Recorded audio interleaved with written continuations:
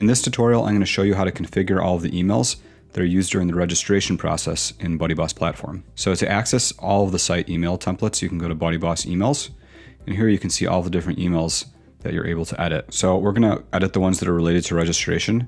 You can go to BuddyBoss help, and from there go into features components, BuddyBoss emails. And from here you can see all of the email tokens that are available to let you customize the email contents. So if we go to registration tokens, we can see all the emails that are related to registration. So for example, activate your account is this one.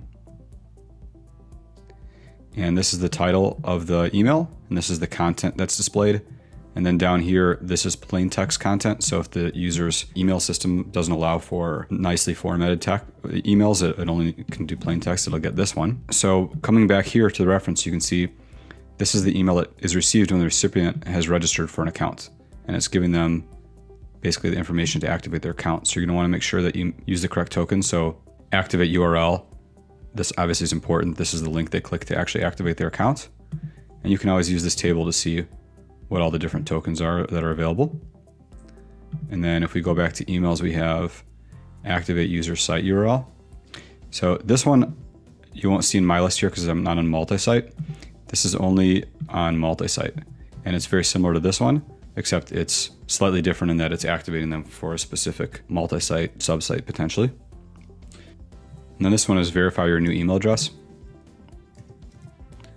So we can edit that. And basically, if somebody after registering decides that they want to change their email address, they click to do that in their account profile, and then they get a link with this content. So you can go in here and situation recipients change their email address, and here's the tokens that are available for that email. Any other emails that get sent during registration are coming straight from WordPress and not from our code in platform. So these are the ones that you can modify through platform. And then if you ever lose all these and you want to go back to the default, you can always go to BuddyBoss Tools, and then you can go to Repair Community, and from there you can click Reinstall Emails and click Repair. It'll erase all your custom email templates and revert back to the defaults if you ever need to.